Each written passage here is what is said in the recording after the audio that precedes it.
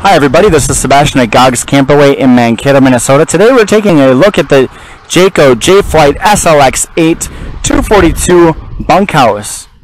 One thing you're going to notice right here in the front is the automatic tongue jack and your propane tanks, and we do give a complimentary battery in which will sit in this battery holder right here, because we know how much it sucks when you go to buy something and you still have to buy additional parts for it to even function. Much like my son's Batman toys. Alright? So we have a pass-through storage, which is very large. I'm going to put my elbow in here. And, I mean, I still got room to my fingertips. So it's very good sized. And pretty wide. It does have manual landing jacks there.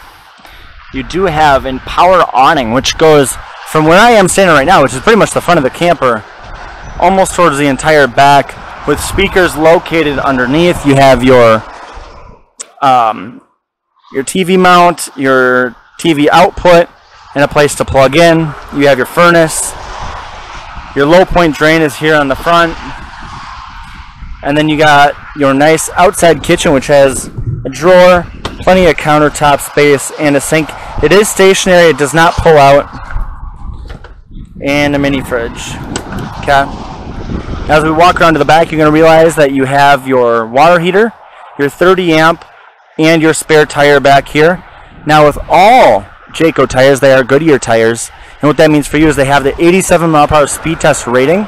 So you're less likely to have that big blown out tire on the road. Here's your TV input, your gray and black tank here on the bottom. You have a low point drain, city water connection, and outside shower. Okay. And this is the back side of your pass-through storage. Now with all Jayco products, it does have an integrated A-frame, which means your frame does not hit this metal bar and stop. This goes actually all the way through to the side rail and connects there, which creates a stronger hold on the frame. It's better well built and is going to last a lot longer. Alright, so we step up and into this 242, and right off your right hand side you have the bedroom, which has a good amount of storage. You got your hers and hers closet with above the head storage, and underneath storage as well, in which you'll find your landing gear, crank, and your plug-in for your 30 amp. This is spring loaded. You can tell they are brand new springs, very good ones too. This is wired for solar. Does not currently have solar in it, but it is wired for solar. And you do have a TV mount and plugins right there. It does have two pocket doors, which creates a good amount of privacy. And here we go to the kitchen, where you have a place to put your shoes, your boots. You have your drawers, okay. And then you have your underneath storage. You got a double-sided sink, because my grandma always taught me that you should always have your clean dishes on one side, dirty dishes on the other, because you do not have a dishwasher. Okay? You have your 3-burner stovetop and your oven.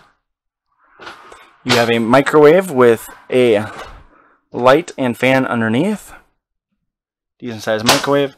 And above the sink storage. It's nice that you're able to see outside while using your sink and washing the dishes. I love nothing more than being able to wash the dishes and look outside. You have a 12-volt fridge and freezer.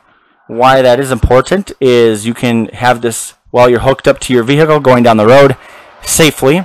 You can be at a gas pump safely and have it turned on. All your food is going to remain cool and chilled. And you actually get extra room by removing the coils. So you have more storage space in general. It's very deep.